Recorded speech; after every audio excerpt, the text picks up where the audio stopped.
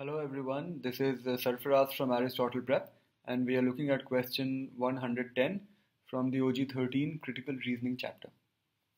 The stimulus says, although custom prosthetic bone replacements produced through a new computer-aided design process will cost more than twice as much as ordinary replacements, custom replacements should still be cost effective. Okay, that's the conclusion. That even though they cost twice, the custom ones will still be cost effective. Why will that happen? Because not only will surgery and recovery time be reduced, but custom replacements should last longer, thereby reducing the need for further hospital stays. That is the reason being given why, even though custom bone replacements cost more, they might still turn out to be cost effective in the long run. The question stem says, which of the following must be studied in order to evaluate the argument presented above?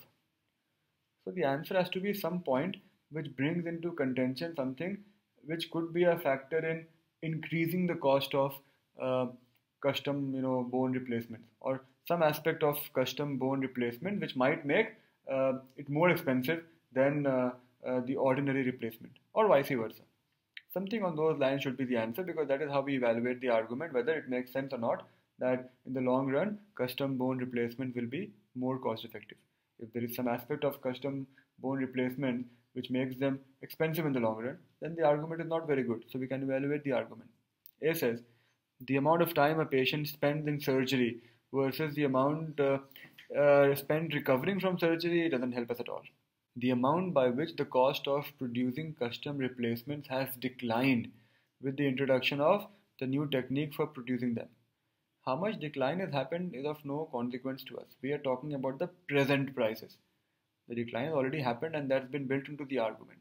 But given the current prices, it still costs twice as much as ordinary replacement. So should I use it? Should I not use it?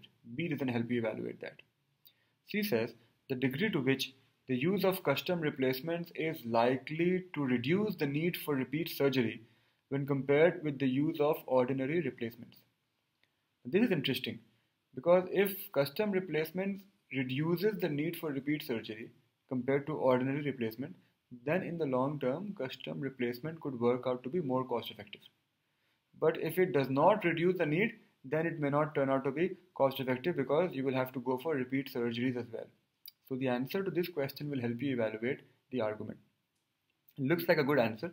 D says, the degree to which custom replacements produced with the new techniques are more carefully manufactured than ordinary replacements, the manufacturing process is not of any relevance here.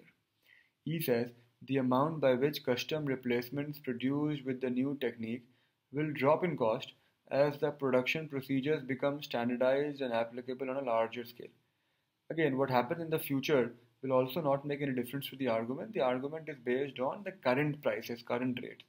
So with the past as an option B or the future as an option E makes no difference to us.